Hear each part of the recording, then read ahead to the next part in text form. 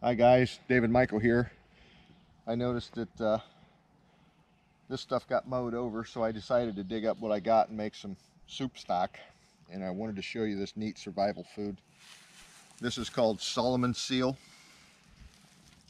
If you notice, there are berries underneath the stalk that hang in drupals, and that each leaf is cupped around the stalk and alternates as it goes up.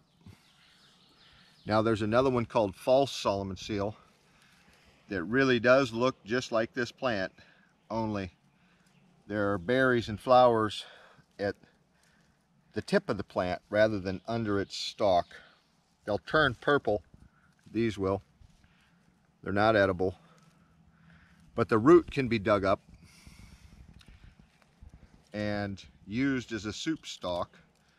It is very, very starchy, extremely starchy.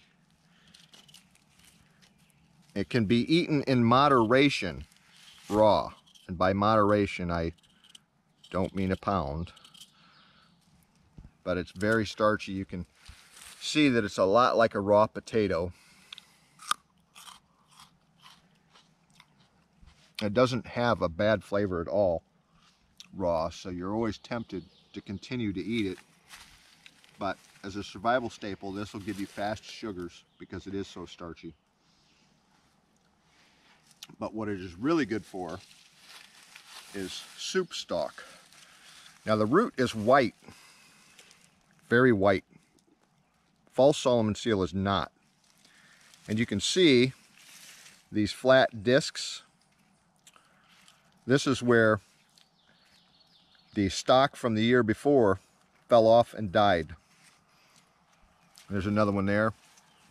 And that's one of the key identifying features of Solomon seal as far as the root goes. But this, because of its starch, makes an excellent, excellent soup stock. So what I'm going to do, being that these were mowed over anyway, and it's about to be excavated and dug up, I'm going to take these home for soup stock. Solomon seal. These berries are going to get about the size of the tip of your pinky.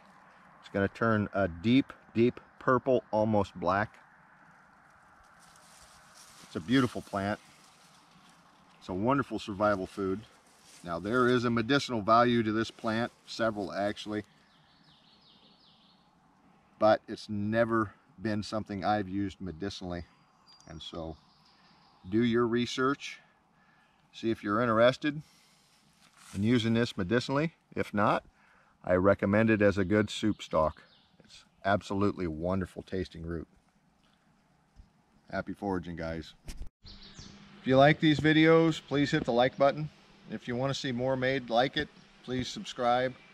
And if you want to be notified to any of the new videos that Dawn and I decide to upload through the season of harvest that we're going to do this year, please hit the bell icon and you'll be notified. Happy foraging, guys.